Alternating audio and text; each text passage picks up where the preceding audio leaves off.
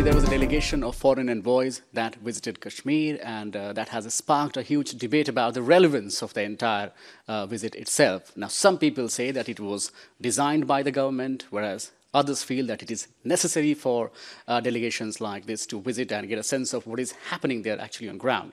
So joining me today is the Mexican ambassador to India, Mr. Federico Salas, and he was also a member of the delegation there. So let us understand what his experience was when he went to Jammu and Kashmir. All right, I'll ask you about your own experience of visiting that piece of land.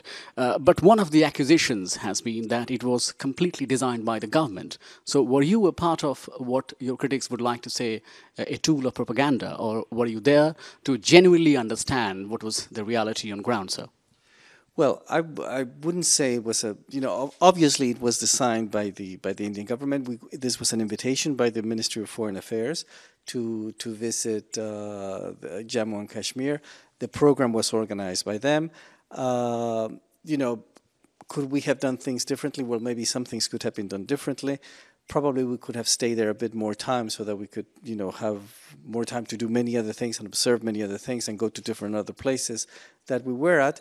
But nonetheless, I think even though it was short and brief and compressed in time and meetings, I think it was important enough for us to go there. I don't think there was any attempt at manipulation or at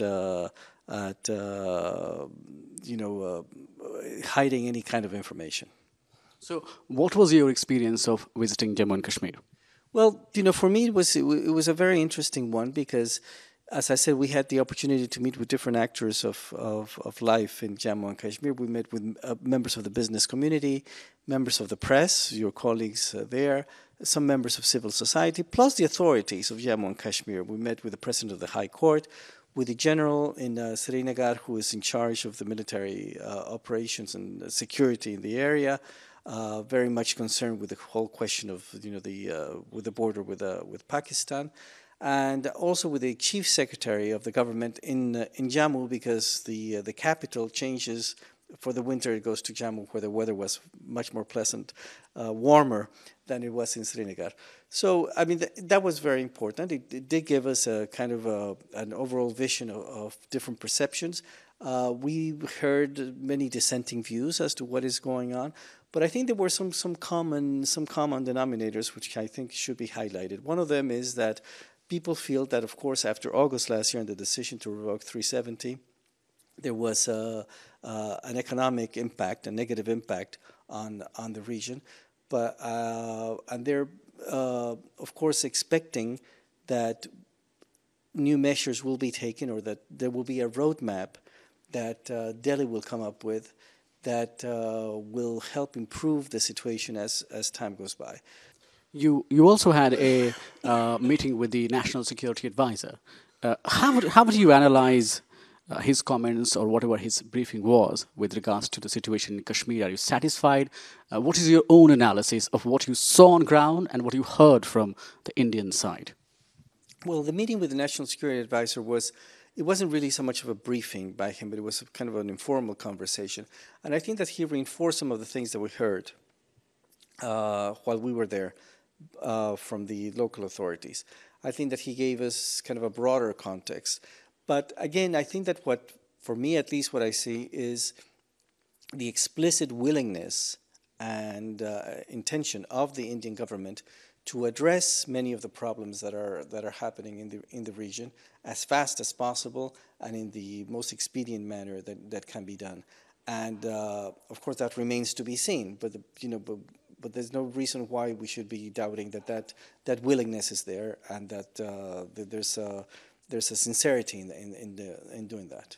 No, sorry to interrupt, but do you think that the foreign media, or a section of foreign media, has not been very fair with regards to the actual scenario there? Would you also blame some of the articles or some of the reporting that has been done, which gave you a completely different sense compared to when you went there and saw yourself what is happening there? Well, my impression is that there has been an evolution, that things have been changing. Probably if you had been there last September or October, it would have been a very different impression from the one that we got now. And as I said, there's obviously a need to get a fuller picture. But I think that's why I said that it's probably it behooves the present authorities of Jammu and Kashmir to open up to further vision by the foreign media to see what is happening today. And I think my impression is that things will be different. So finally, Mr. Ambassador, you have been talking to the government, you have been talking to the officials of the foreign ministry. What is your analysis to sum up? What is your analysis with regards to the intentions of the Indian government? Well, as I said, I think my perception is that the intentions are in the right direction. Many of the things that I heard from the authorities, both in Jammu and the authorities here in Delhi, are with a sense of bringing Jammu and Kashmir up to normalize the situation, addressing issues such as job creation, especially for young people, and with a special eye and concern, so that these people are not recruited for activities which may be terror related. The question of education, the question of health services, excuse me. The question of infrastructure, reviving the economy, attracting tourism. All of this, of course, nobody can say that these are bad ideas. They're good ideas. The question is how they're going to be implemented and when. And this is still something that we talked to them about when we were there. That there's a roadmap that should be there, and that it should be there probably as soon as possible. Mr. Ambassador, thank you so much for talking to us. So the Mexican ambassador clearly saying that he's very satisfied in the way things are going, and he's very hopeful about the situation in Jammu and Kashmir. With Vijay Vivek, it's Anilesh Kumar for Republic in Delhi.